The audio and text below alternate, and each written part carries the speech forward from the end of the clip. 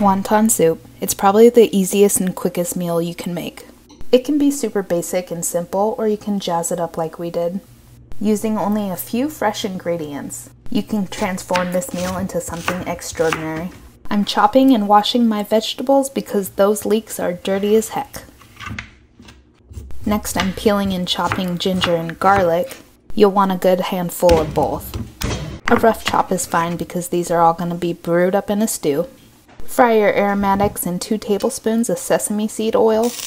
Don't burn them, but once they turn brown, you can add all of your vegetables back in. Once your pot looks like a big ol' thing of Sweaty Betty, then it's time to add your miso soup packets. They have a few different kinds, but we're using the tofu one. Add that all in and deglaze it with a tablespoon of rice vinegar. After that's all mixed up really well, we're going to add 6 cups of chicken stock. Cover and bring to a boil.